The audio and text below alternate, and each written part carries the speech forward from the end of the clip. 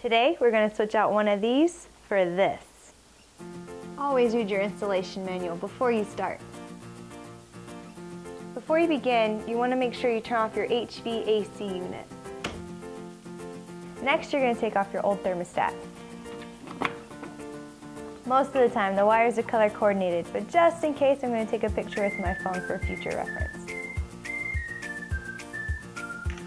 I'm going to loosen each screw on the terminal block and remove the wires.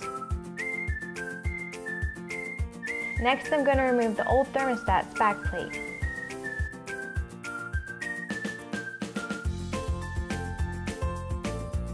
See this jumper right here? You're going to need to remove that and install it on your new thermostat. Take your new thermostat, pull it apart, so you can mount your new back plate. There are lots of different places you can mount your thermostat. I'm going to use these two because there's already existing holes from my old thermostat.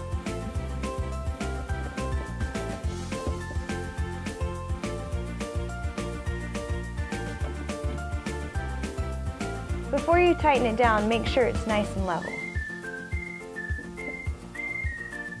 Next, we're going to connect the wires, but to make sure I do it properly, I'm going to refer back to the picture I took earlier.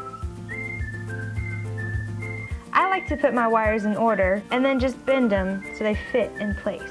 And don't forget to install your little jumper in the right place. Now that I have my wires connected properly, I'm going to push this down and back into place. Insert 4 AA batteries. Finally, we're going to put the thermostat onto the back plate, starting with the right side first. Don't forget to flip your breaker back on when you're done.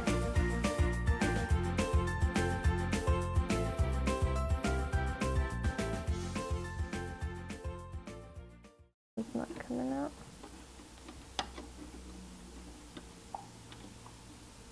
Okay, really? Hope you're not recording this, because that's not very graceful. It's not coming out. Me installing is not natural. Okay. Next I'm gonna, wait, I'm like distracted.